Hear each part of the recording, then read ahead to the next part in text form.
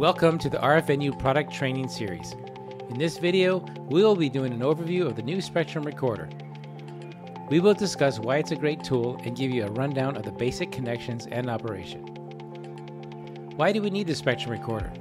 The main reason is that the Spectrum Recorder lets us remotely gather RF information of the venues we were going to have an event or permanently install equipment in. We can properly plan ahead for our RF needs. Before we send gear across to different locations, it's necessary to see what broadcast television is actually doing in that destination.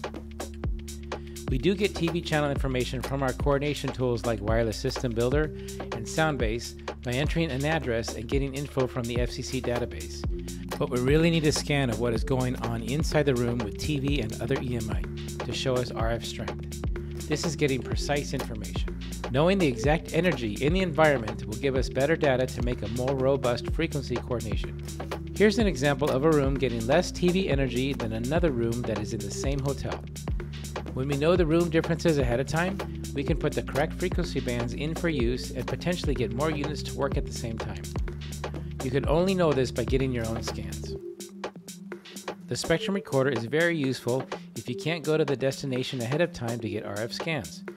All you do is send out the Spectrum Recorder and have someone get the data for you. Here's how you operate the Spectrum Recorder and get RF data from it. Install the antenna or connect to an output of a distro. Plug in power via USB or PoE.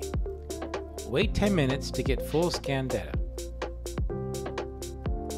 Insert a thumb drive or establish the Spectrum Recorder as a shared drive on a local area network.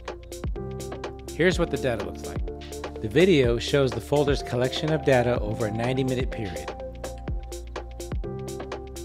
Once you have the data, now you can take out the thumb drive or go into the Spectrum Recorder as a shared drive and import that data into your frequency coordination program. Thank you for joining us today. To stay up to date on all the latest from RFNU, be sure to like and subscribe. Head to rfnu.com to learn more about our Spectrum Recorder and how it can improve the reliability of your next event.